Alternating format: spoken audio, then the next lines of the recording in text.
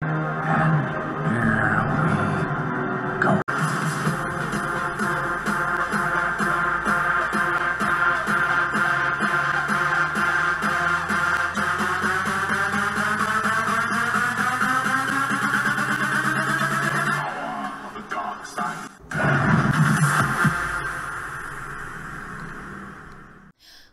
up, all my UX triples, droids, and Wookiees? It's Anna, also known as That Star Wars Girl, and today we're going to talk about Star Wars sexy time, because remember how all of those people at Lucasfilm and Disney, they're like, "Ree! All you people on YouTube, shut the fuck up! Star Wars is for kids! Stop complaining as a kids movie! Ree!"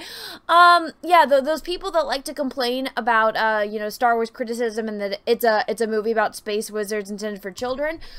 So it's okay to shove, sex, down kids' throats, basically, and, you know, put, sex in a book that's aimed for children. Lovely. I bet you these are the people that supported cuties.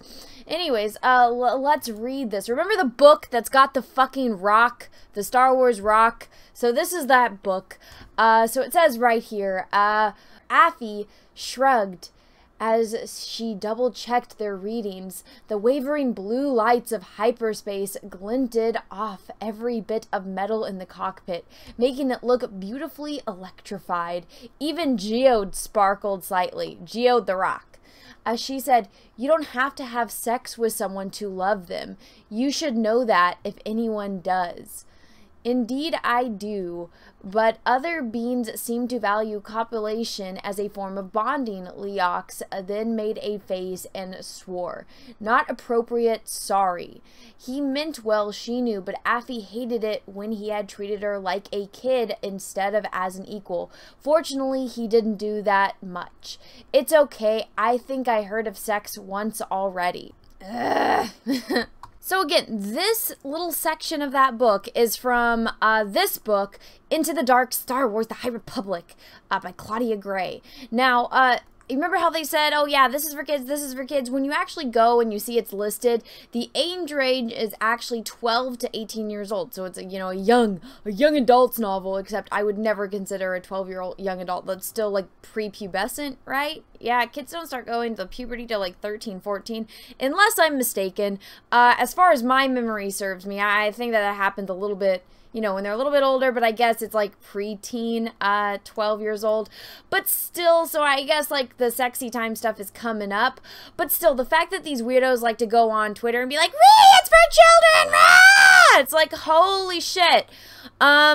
Well, you know, I think it's kind of dumb, because it's like, oh, I wonder where Luke and Leia came from, because then the whole point, you know, Padme and Anakin fell in love, so when a mommy and a daddy love each other very much, then all of a sudden a Luke and a Leia appear in the galaxy. So, but then they yell at us, yeah, Star Wars is for children, you're not allowed to criticize it. Now, going over to StarWars.com, you know, you scroll down, here's the High Republic, alright? So we got the High Republic, so these characters that we're talking about, the one that's talking about the sexy time, this character, Leox, so, this is him. Also, this is the video on it, which is ironically not on their YouTube channel. So, for those of you that do not know, the Star Wars YouTube channel has been getting really ratioed by everyone. On every single video, you can see the little percents, because I have Social Blade up. You can see it's like only the like to dislike ratio on this video is 7%. So they used to upload all of the High Republic videos, and they haven't uploaded this one onto the Star Wars YouTube channel because they don't want it getting ratioed. They uploaded it only to their Instagram, and it started getting ratioed there, and they deleted it after 2.5 hours. I did a video on it because I covered it there. You guys can go check that out, and some of the comments from the Instagram is still included in this. But this is the video where it introduces the Star Wars rock. Let me actually click on Centuries before. Volume. So, here we go. Here's the fucking rock. So this is the chick talking about the sexy time with this dude who is a full-grown man. They make a point of talking about how young she is. And then there's Geode the fucking rock. So there's the Star Wars rock. And so this chick is having a talk about sex with this dude who is asexual. So let me read you about this dude, which is also in the author's own words. This is the 1990s Matthew McConaughey version of Han Solo.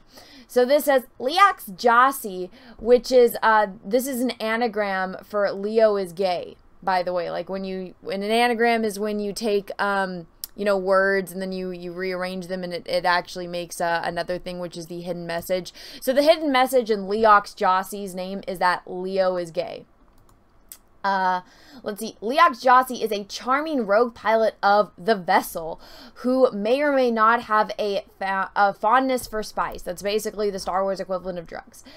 Despite his undeniable good looks, romantic and sexual encounters are not imperative to him. In fact, he identifies as asexual. His primary focus is piloting the vessel with his navigator Geode and, so yeah. So he navigates a fucking spaceship with a rock, and he doesn't like to have sex, and he's a drug addict. What a great character for little kids to look up to. But so basically the plot of this book, Star Wars High Republic Into the Dark, is that they have some Jedi that are going, you know, Affy and Leox are the pilots of the vessel with Geode the fucking rock, and they're taking a couple Jedi with them to go see the Great Disaster, which is a car crash in outer space that fucks up some planets because they're trying to explain the Holdo fucking maneuver.